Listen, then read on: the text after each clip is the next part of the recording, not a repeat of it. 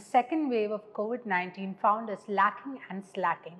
Reigning in a resurgent virus would need better adherence to safety protocols and a more nuanced approach to vaccination.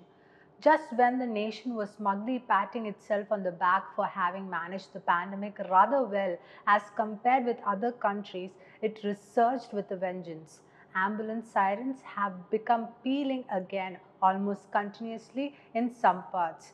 Check out our cover package to know all about COVID's second wave in the country. With Katie Jaleel forced to step down as minister, the Pinarayi Vijayan government suffers a big blow at the fag end of its term.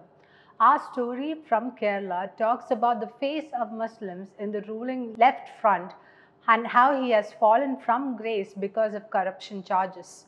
This edition also brings you the inside story of how a nonagenarian social worker, a tribal leader, and a group of local journalists who secured the safe release of Rakeshwar Singh Manhas, a Cobra commando captured by the Maoists of Bastar. In Leisure, we have a story on how Lucknow's heritage warriors are fighting a tough and lonely battle to conserve the history-rich monuments of the city.